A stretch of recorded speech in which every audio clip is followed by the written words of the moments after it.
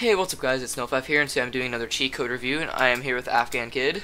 What's up, guys? Alright, and so today's cheat code is the FlameThrower. So the FlameThrower is a $7 donator gun, and it has 75 gas, I should say, per clip. And I've had this one for a really long time, actually. This is one of my first cheat codes.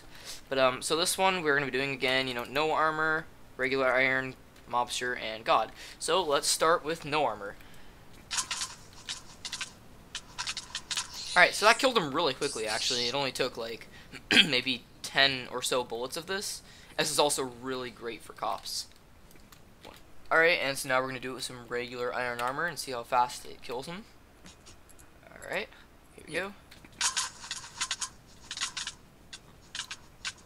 So you can really boost him in the air, too, actually. Alright, so you see that took most of the, or I should say maybe about half or so, a little less than half of the, clip to kill him. It's still pretty decent though.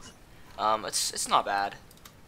Alright, and now on to the Prot 3 Mobster armor. So mind when we're doing this, we're also taking into account that he's taking fall damage because, a regular person might not, so it may take a little bit more to kill him. But let's just continue.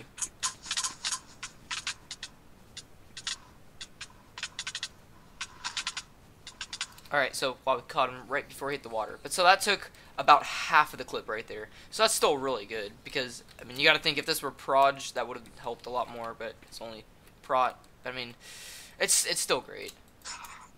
Alright, guys, and so now we're gonna go do the God armor, but before we go, just I want you to notice how much damage that flamethrower did to this mobster armor and this iron. Like, it does quite a bit of damage. We'll see how much it does to the God after we're done with it. But so here you go. Thank you. Alright, so let's see how long it takes to kill him. I'm not gonna fast forward, I haven't done that yet in any of mine that I said I was, so let's just get this over with.